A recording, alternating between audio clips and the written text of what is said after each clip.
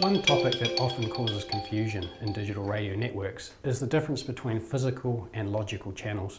A physical radio channel is a radio frequency or pair of frequencies that is allocated by the regulatory body to an agency for communication. In simplex, direct radio to radio communication, the same frequency may be used for reception and transmission.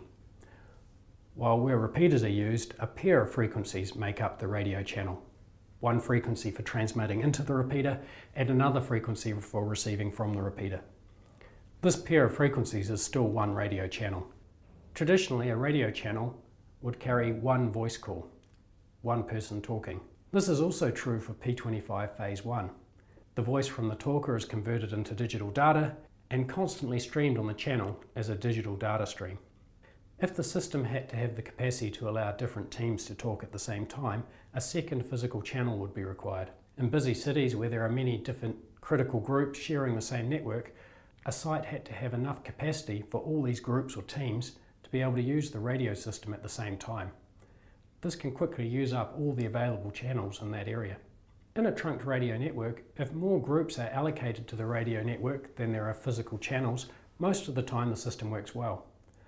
However, when the system gets busy and many groups are making calls at the same time, there will be times where there are not enough channels and some teams would have to wait before they could access the radio system.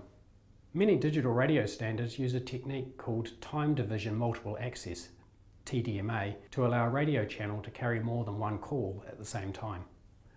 The physical channel is divided up into two or more logical channels using time slots. P25 phase 2 uses two time slots. The voice from one talker is converted into digital, but the data is transmitted in only one of the two time slots. At the receiving end, the data is received in that time slot and the original voice is recreated. However, the second time slot, or logical channel, is still free to carry a different conversation. A call from another team can be allocated to the same physical channel, but use the second time slot.